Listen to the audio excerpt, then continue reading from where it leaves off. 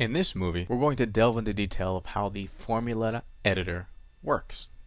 Moving along with our report 3, this is a report just pulling the raw data from the revenue transaction table. Go and click on View and click on Field Explorer. From here I want you to right click on Formula Fields. It has the X+1 underlined as an icon, and create New. We'll call this Test Formula.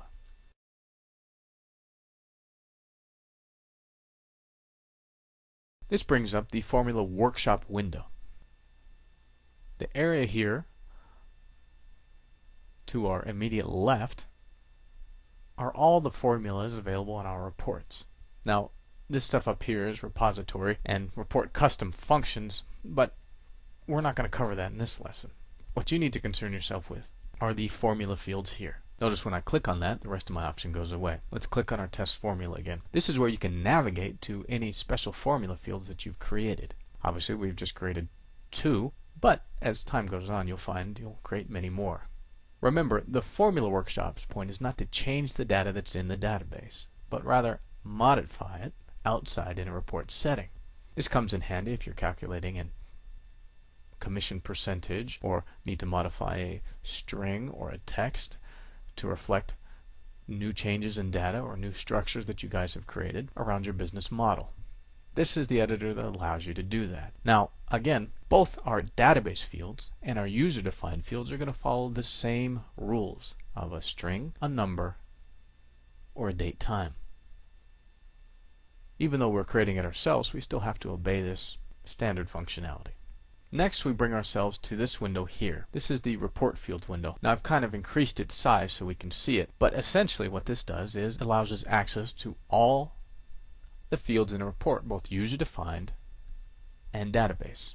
For example, when I click on my report fields, this tells me what's in the report. Here are my custom formulas that I've created and saved. Also, if I've forgotten any fields from the database, I can also pull them here as well. The next window over are the functions available to you. These, of course, are all defined when you set up Crystal Reports on your specific machine.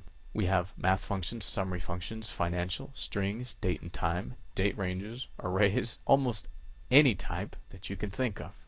They even have some handy programming shortcuts so you don't have to recode formulas yourself. The next window over are the operators. Operators are kind of like keywords that do certain functions when you type them in. This is where Crystal Reports really shines. This allows you to create custom reports using their Crystal syntax.